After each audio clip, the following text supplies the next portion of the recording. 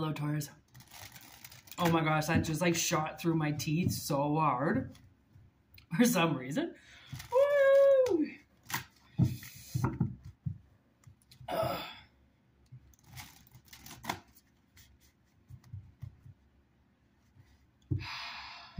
Breathe. Ooh, one card down. Ooh, the cat.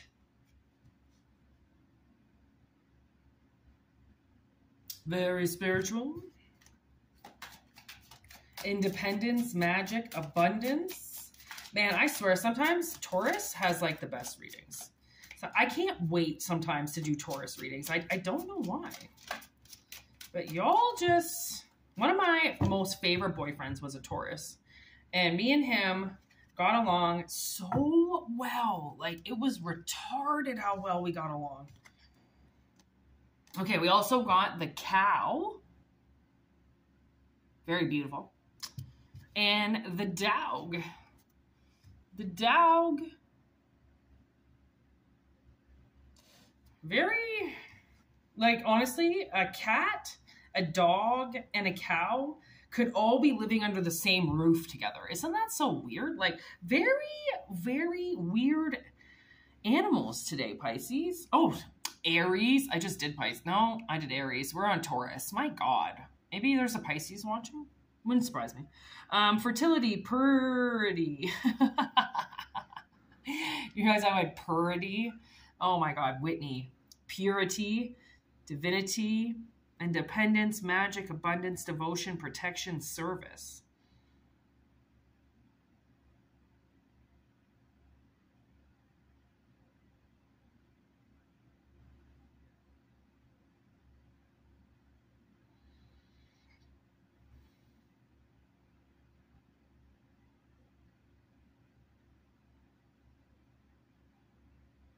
Oh. Okay, so it seems like there's a service coming towards you, an abundant service. Because the dog is about kind of like, it's just about histories, you know, mythology of dogs over the years. And from the looks of it, they have, their task is to just help their masters. People in Japan sacrificed a black dog for clouds filled with rain. Dogs have always been domesticated companions of humans. They're sacrificed for the benefit of the group. So a lot of people have sacrificed dogs, okay, in order to get things, I guess.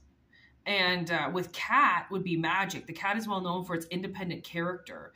And the Egyptian mythology of the beasts, the supreme being, the divine mother of all cats was the goddess. She's here depicted in the painting, an earth mother as a deity in the life of abundance. Okay, so yeah, cats are, it's really hard to read these cards. Like they are very intricate. Okay. So I'm kind of just, I don't play with them. I've had them for years. I don't fuck with these cards because they're very like sacred cards in my eyes. So when they want to be on TV, I go, really? Do you really want to go and do YouTube right now? They said yes. So trying to understand what they're saying is kind of intricate because it's like, it's ancestors from a very long time ago. So they don't use the same language as we use. So to decipher their messages, or it's kind of, it takes me longer to do is what I'm saying. Okay. And then the cow, fertility, purity, and divinity. The cow, amongst things, is a sacred animal. In Egypt, the cow is a sculpture of a golden sun between its horns. The annual event performed in All Souls Day. The cow figure is represented as Isis. Her search for her husband's dead body. Jesus. The beast is of India, considered a great being of purity and fertility. In Hinduism, she represents feminine power in nature. See, the thing is, I actually don't think we're supposed to eat cows. I think we're only supposed to drink their milk. And that's it. Which is crazy. Okay, so we have a dog sacrifice with magic in the middle. And purity. Purity, magic, and devotion.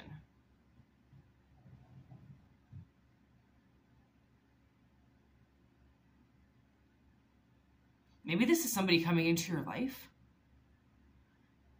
is going to be like the most sacred fucking human in the world. Or you are the most sacred fucking human in the world that has been sacrificed over and over and over again in order to service other people. And now magic is coming in for you because you've remained pure. You haven't let things that have hurt you destroy you.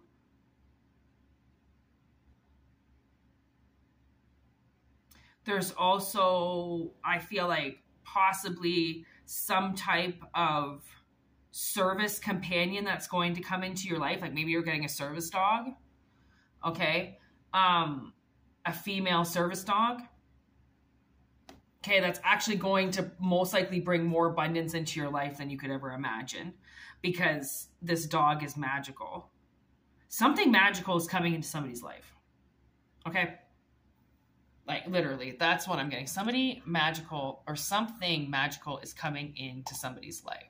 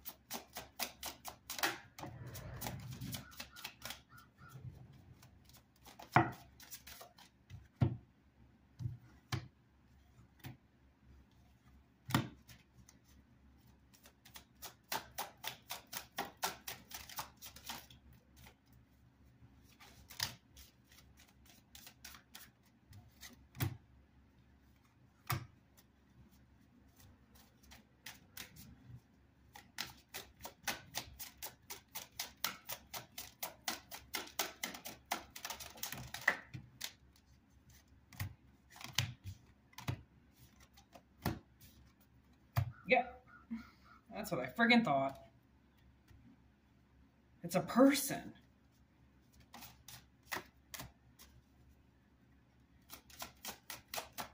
Okay, and then dog.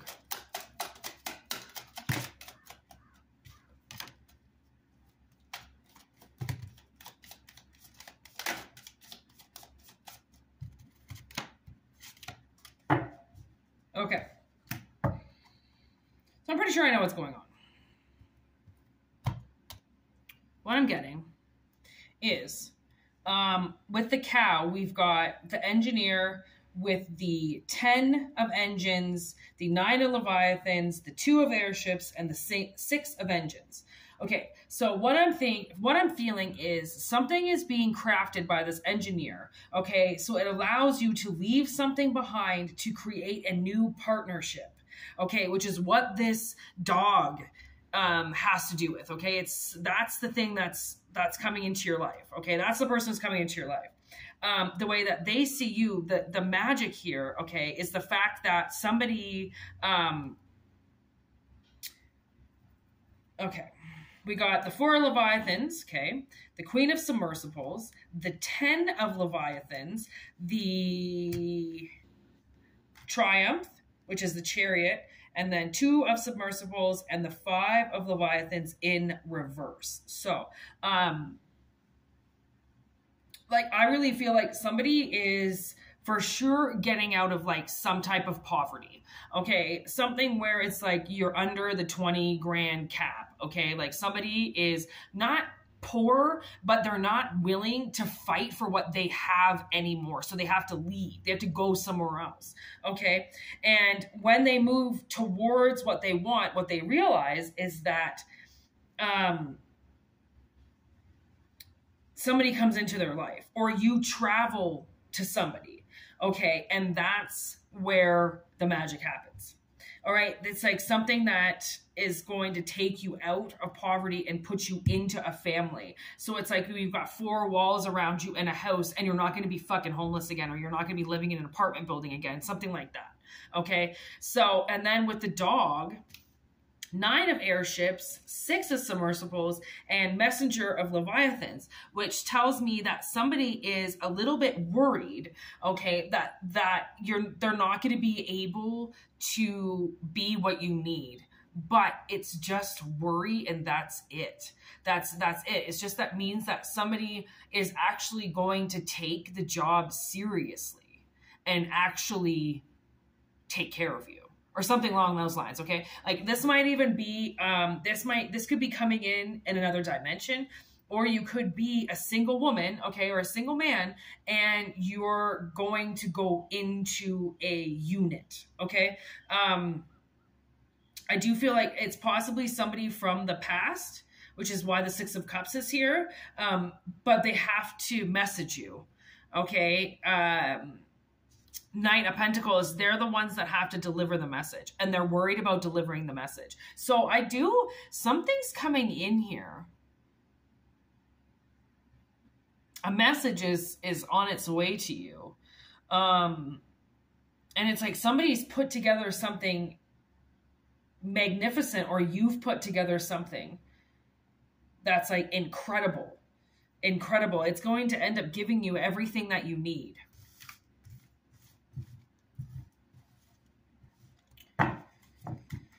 Okay, I was also told that Spirit didn't really like that I used that deck for some reason. So I'm going to use this deck.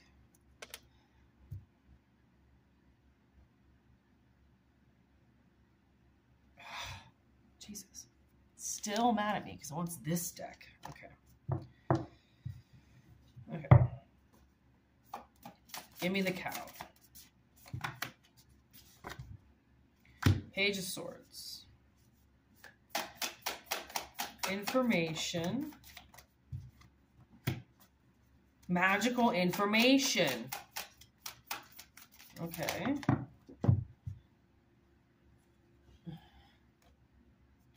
There's the Moon, Ace of Cups. Magical information that you can't see. So there is something on its way for you, but it's in the egg, okay? The egg is the Ace of Cups. So, but it's hidden. See? With the Moon. And that's why this person is, has anxiety to talk to you, because you scare them. Or you have like scary presence, okay? But, and what they think they have to say is so small, but it's not. It's huge. It's actually magically what the other person has wanted too. That's what I feel. Oh. Woo. The Magician. The Devil. The World. Okay, so they're done scaring you. Okay, they're going to come in very nice. This energy is going to come in very nice to you. Okay, I don't know, maybe it's the universe that scared you, but somebody has scared somebody. I think that you might have had a lot of enemies in the past, okay? And see that egg again, right? So the world is going to hatch this egg that it has for you, and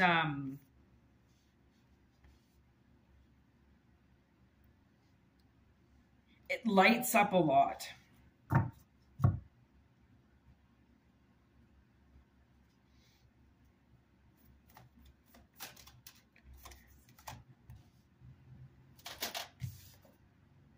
Page of Wands with the moth. Beautiful.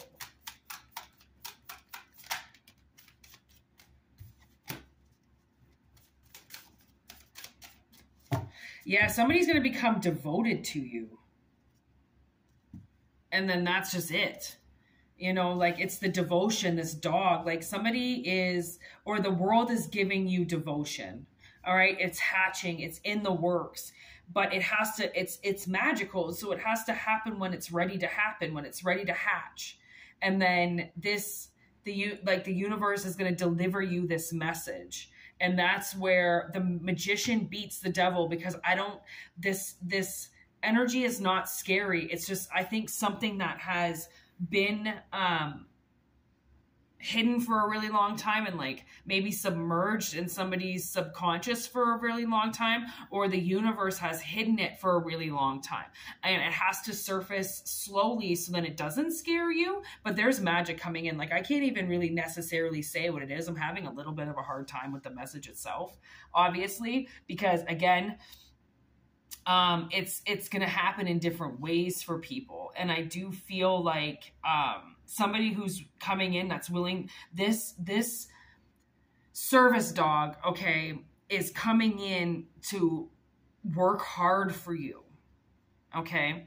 And it might be something that scares the shit out of you because you're not used to something that's so loyal, but somebody wants to be loyal, or the world is bringing in loyalty basically because of how pure you are. Right? Like I said, there's something that you do. It's almost like you've been sacrificed this whole time, and now the world, your universe, is ready to make a sacrifice for you.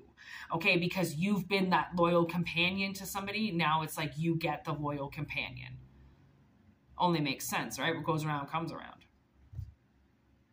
So that's also how I'm getting this message. So I do feel like there is a loyal companion coming in for somebody, and the universe is ready to give it to you because it's magical as fuck. You've gone places that you said you were going to do. You've done things that you said you were going to do. You were the loyal one. You demonstrated pure companionship.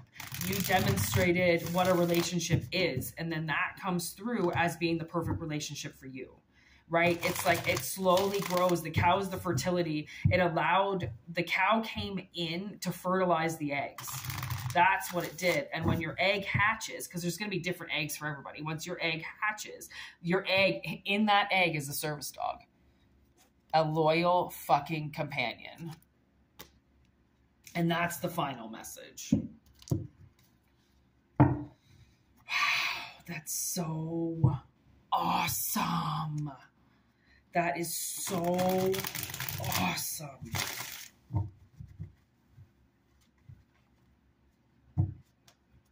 And that's it. Take what resonates and leave what doesn't. Please, Pisces. Oh, Aries. Taurus. Oh my God, I did that twice. I don't stumble on my words like that. That's really fucking weird. Take what resonates, leave what doesn't, Taurus. If you're not a Taurus, but it still resonates with you, please take it. Obviously take what resonates, leave what doesn't. Okay. Obviously not everybody is getting a service dog, but fuck, everybody could be that watches this. How do I know? I ain't going to judge. I ain't going to say that it's for somebody and it's not for somebody else. Why would I? But you know your energy and you know what you've done. If you've been a loyal companion, then you would know that a loyal companion is coming in for you. For personal readings, whitneymoonshine@gmail.com. I will be taking the readings down shortly for a period of time, but I will put them back up again, obviously. So either get them now or later. It's up to you. I don't really give a shit. Thanks for the emails, the subscribes, the comments, the affirmations, everything that you guys do. It's such a wonderful channel and it's growing, and I really love that it's growing. This is my dream come true. So thank you for everybody that is part of it, obviously. Yeah, have a great day. Namaste. Great reading. Thank you, Taurus. Peace.